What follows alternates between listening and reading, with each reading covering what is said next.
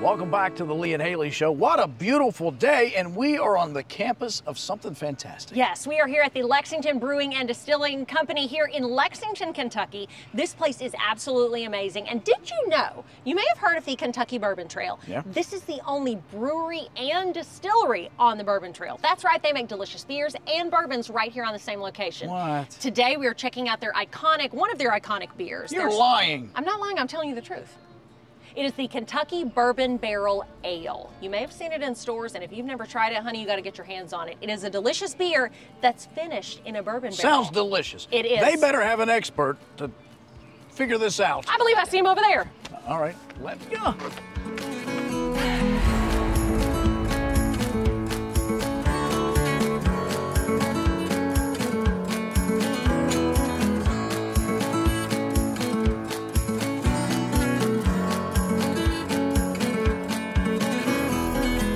So how do brewers get a different taste? I mean, if the process is the same, why does beer taste different? Sure.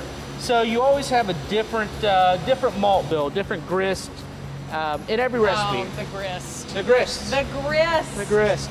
So, it's like grip and wrist. You remember when the together. grist stole Christmas? Hold your hand out here. This is a grist. If you grab someone's wrist, you grist. Thank you. Remember when the grist stole Christmas? Yeah, I do. Remember that joke 30 seconds ago. I wish.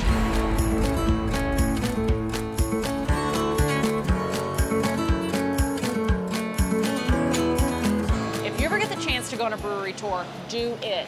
This room is the reason why I love these tours. It smells so good in here. It's like sweet, it's like bread, it's like, I don't even know what it is. Brandon, what is that smell I'm smelling right now that smells so delicious? so that's carbon dioxide.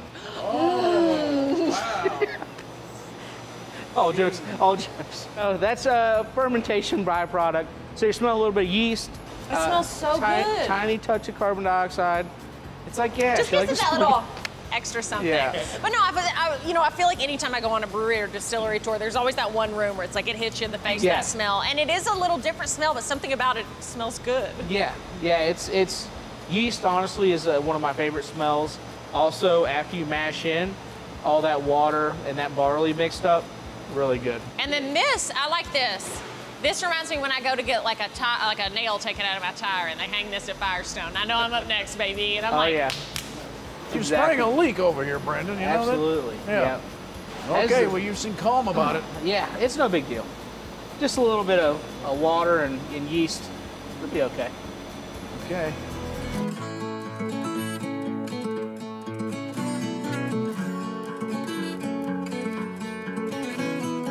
That's the area we're also going to add our hops. So, hop pellets, those little green hop pellets you see around sometimes, I'm sure. Sure. oh, we see them everywhere. Yeah. Everywhere I go, there they are. I'm like, look at those hot pellets. I was wasting this company money because I thought they were rat turds. I was just cleaning them off. Get rid of this. Quality store, Last all thing them out. When do you do that? Do you work here? At night, At custodian. night, you clean here. All right, so now we got hops. Absolutely. So we're going to add our hops. Do you got hops? No, I got hops. Let's see it. You don't want to see it. Yeah, okay. Oh, all right. There we go. Please There be we careful. go. Oh, Please get ready be for lunch. careful. Oh. Give me the countdown. Okay, Here we ready go. when you are.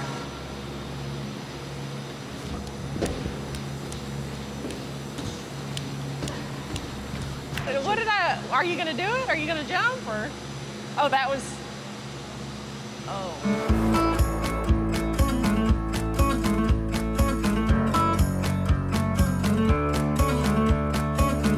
You know, it must give you a sense of pride when you go into a bar or a tavern and you're just your local grocer. And people are Your using... local what? Grocer. And people are using your product. Grocer. Sure is. It's groceries. No, it's not. Grocer. What do you want to say? Grocer? Yes. No, it's not. I want to say that because that's the word. So that's what makes me want to say Okay. it. So do you say groceries? Yes. Well, I don't. I say groceries. Why? Because that's what my grandmother said it was. Okay, well listen, fine. So when you get a big old glass of frozen water, what do you call that stuff? ice. Ice. Yeah, and can I say something? Here's the biggest ice I've ever met. But again, my point was, it must be a sense of pride when you see people drinking your product. It absolutely is. Yeah. It absolutely is. Well, you should be. You should walk out with your chest puffed up and just swinging it left and right. Just look at me, what I can do. I made a bourbon ale. He's dying now. I hope you're happy. Sorry, but he died happy. Look at him. Killed him. If I see you at a bar and Absolutely. I'm drinking one of these, but you come in with your chest out, swinging it around, I gotta be honest. I'm gonna pour my beer out. Yeah. Okay? So don't do what he Not said. me, get I'm that. buying for the house. Are you? Yes. Look who we got. The brewer. The brewmaster's right here. This guy did this.